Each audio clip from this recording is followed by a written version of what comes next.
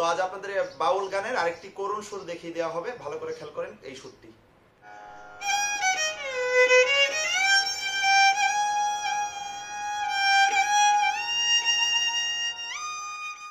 তো দেখুন, করুণ সুর বলতে আমার ফার্স্ট যে করুণ সুরটি ছিল ওটি বলেছিলাম যে শিবরঞ্জনী রাগের উপরে যে একটি তো এই করুণ সুরটি বাউল গানের স্টেজে অথবা যাত্রা গানেও শুনেছি অনেক বাজতে, এরকম আর কি একটি বিষয়। তো করুণ সুর বলতে আসলে কোনো না কোনো রাগের মিশ্রণ, এর আগেও বলেছিলাম, এটিও ওইরকমই একটি সুর। যারা বাউল গান শুনেছেন অথবা বাউল গান করেন বৈঠকি গানে, অথবা এটি হচ্ছে আগেই বলেছিলাম যে এটি কোনো ডায়লগের উপর নির্ভর করে। ডায়লগটি কীরকম, ধরেন আপনার কোনো দুঃখের কোনো হিস্টোরি বলা হচ্ছে অথবা বলা হচ্ছে, এরকম অবস্থাতে এই শুটগুলো বাজে। তো যাই হোক, এটি যারা বাউল গান করেন এই ব্যাপারে তারা সবাই অবগত রয়েছেন। তো এটি হচ্ছে এখন যে করুণ সুরটি দেখিয়ে দিব, এটি মূলত হচ্ছে একটি রাগের উপরেই, কলাবতী রাগের উপরে। কলাবতী রাগ নিয়ে ভিডিও আমি দিব সামনে, আরো আমার রাগের ভিডিও যখন আসবে তখন পাবেন। কিন্তু আগে করুণ সুরটি দেখুন। করুণ সুর কলাবতী রাগে আমাদের যেমন সা গা পা ধা কোমল নি সা, এটি হচ্ছে কলাবতী রাগ। রাগ বাজানোর যেটি নির্দিষ্ট নিয়ম, যেটি বর্জিত নোট বলতে যেটি বাতিল বা যে নোটগুলো দেওয়া যাবে না, ব্যবহার করা যাবে না, এটি আমরা বুঝে থাকি বর্জিত নোট বলতে। তো কলাবতী রাগে আপনার রে বর্জিত, মা বর্জিত। কিন্তু আমাদের এই সুরটি বাজাতে হলে বা এই সুরটিতে বাউল গানে মিশ্রণ করে আমরা বাজানো হয়ে থাকে, যেমন রেও ব্যবহার করা হয়ে থাকে, মাও ব্যবহার করা হয়ে থাকে, এরকম একটি বিষয়। তো এটি মিলিয়ে আপনার একটি সুর তৈরি হয়। এটি আপনি সম্পূর্ণ বানিয়ে নেবেন এবং স্টেজের পরিবেশ অনুযায়ী আপনি এটি তৈরি করবেন, এরকম একটি বিষয়। তো যাই হোক, নতুনদের উদ্দেশ্যে একটি কথাই বলবো, যারা এখনো স্কেল চিনেন না, আমি শ্রীসাপ থেকেই দিব, তারা অবশ্যই আমার গত ভিডিওগুলো দেখবেন। এবং যারা এখনো কোমল তীব্র নোট চিনেন না, উদারা মুদারা তারার নোট চিনেন না, তারা আমার গত ভিডিওগুলো অবশ্যই দেখবেন। তো যাই হোক, কলাবতীর আগে যেমন আমাদের রে আর মা বাদ, আর কিন্তু আমরা এই সুরটিতে আমরা রে মা ব্যবহার করব, কিন্তু কলাবতী রাগের মতো করেই সুরটি বাজবে। সুরটি আগে আমি একবার বাজিয়ে নিচ্ছি।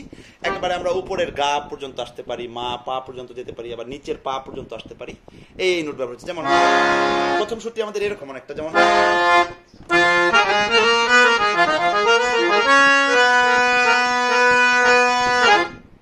এরকম করে আমি একবার আগে পুরোটা বাজিয়ে নিচ্ছি একবার।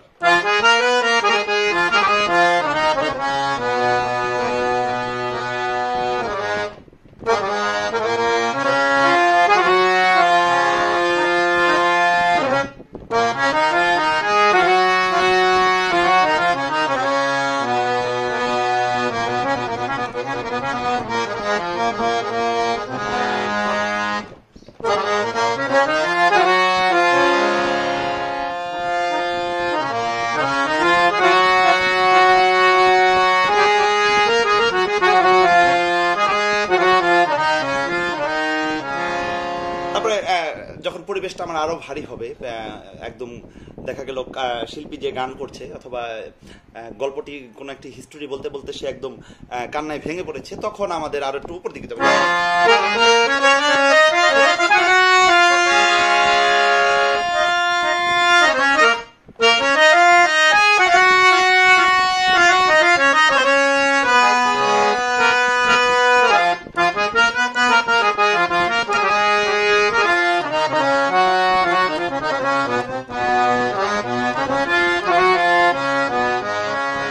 আমি এটা ফার্স্ট বাজিয়ে ফেললাম, এটা একবারে স্লো করে দেখা গেল স্টেজে শিল্পীর অনুযায়ী একবার বাঁশিতে বাজায়, যদি কোনো ভায়োলিন বাদক থাকে সে আবার কতক্ষণ আলাপ বাজায়, তারপরে হারমোনিয়ামে এভাবে এরকম করে আর কি স্টেজটা এরকম করে করা হয়। তো আমি স্লো করে দেখি, যেমন প্রথমে আমরা মাটি ইউজ করব না, মাটি বাদ দিয়ে যাব।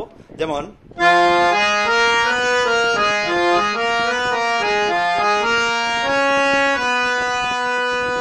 তারপর আমরা ধা থেকে সাথে যে আসতে পারি। এটি সম্পূর্ণ আপনারা বানিয়ে নেবেন, শুধু আমি নোটগুলো বলছি।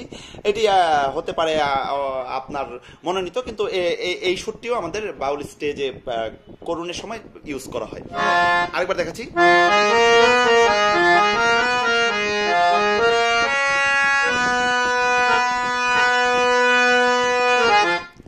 আবার আমি গাতেই চলে আসলাম, আবার মাটি না দিয়ে, যেমন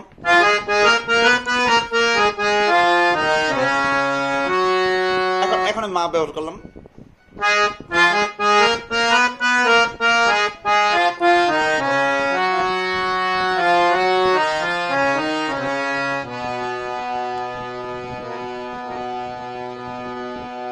বারে বারে কোমল নিতে থামবো যেখানে যাই। এখানে আমার এই সুরটির একটি মানে মেন ইটি এখানে।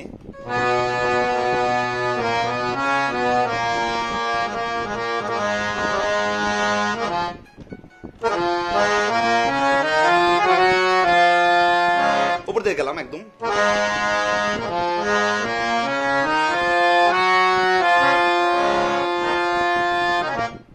তারপরে এখানে আমি রে সা ধা এরকম দিতে পারি।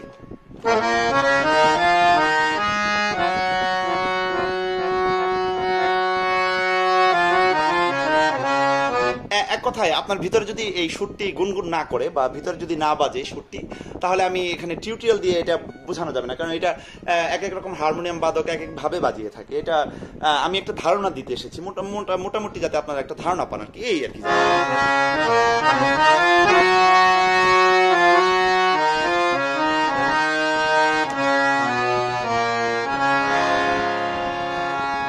তারপরে আমি আস্তে আস্তে একেবারে উপর দিকে যেতে পারি।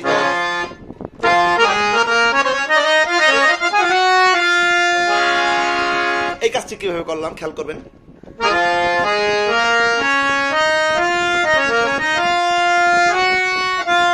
আরেকবার স্লো করে দেখছি।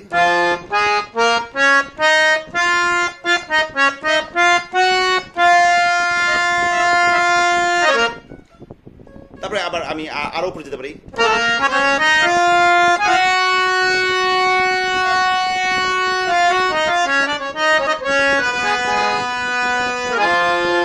আরো একদম পা পর্যন্ত আসতে পারি।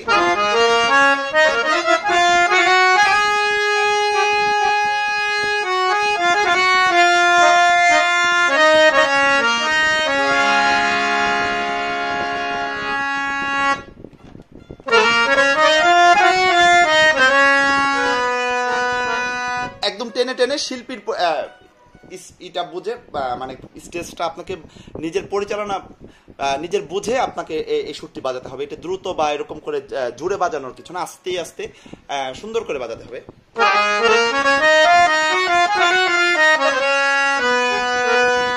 তারপর এখানে আমি একটি কাজ করতে পারি, যেমন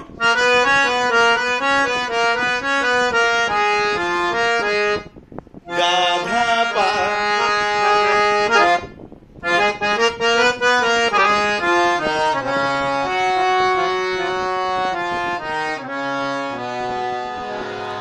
তারপরে আমি যখন বাউল গানে বাজাতাম তখন শুনেছি এরকম ধরেন মা নিয়ে কোনো গল্প বলছে, জননী আমার ওগো মা, যেমন,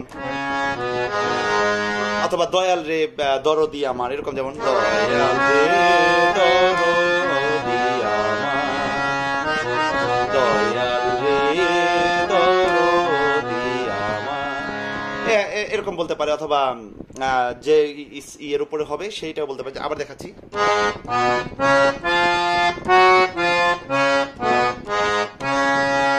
পানি সা গা মা গা সা নি পা সা সা রে নি রে সা।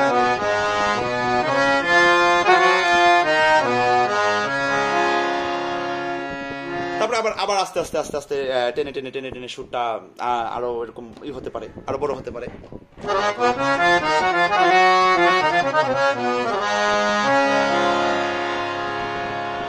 তারপর আবার উপর থেকে আসতে পারি, যেমন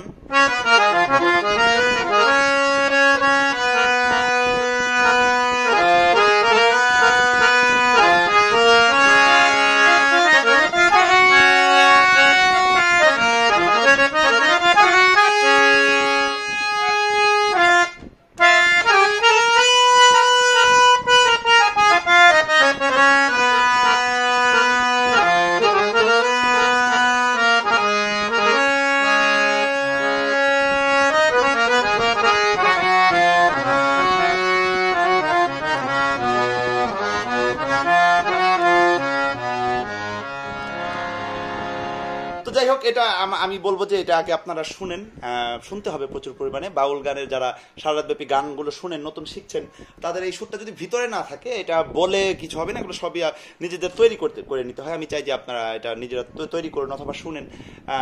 তবে নোট এরকমই আরও কিছু করুণ সুর রয়েছে, ওগুলোর আবার প্যাটার্ন অন্যরকম, ওগুলো সামনের ভিডিওতে দিব। যার কি কি রাগের উপরে একটি শুনেছিলাম আহেরির উপরে করে, তারপরে ভৈরবীর কিছু ভৈরবীটিও করে, ভৈরবী দিয়েও অনেক সময় করুণের সময় বাজানো হয়।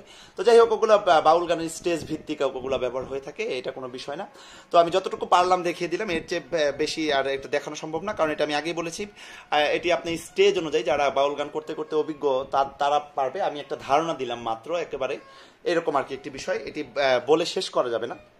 এটি দেখা গেল একটা 15 মিনিট 20 মিনিটও বাজানো যায়, আবার 2 4 5 মিনিট বাজিয়েও শেষ করে দেওয়া যায়, এরকম একটি বিষয়। যতটুকু পারলাম দেখিয়ে দিলাম, এই পর্যন্তই। দেখলেন এই সুরটি কিভাবে বাজাবেন। অবশ্যই কিছু বুঝতে না পারলে আমাকে কমেন্ট করে জানাবেন, বাসায় প্রচুর প্র্যাকটিস করবেন। আমার চ্যানেলটি অবশ্যই সাবস্ক্রাইব করবেন, সাবস্ক্রাইব করে আমার সাথেই থাকবেন।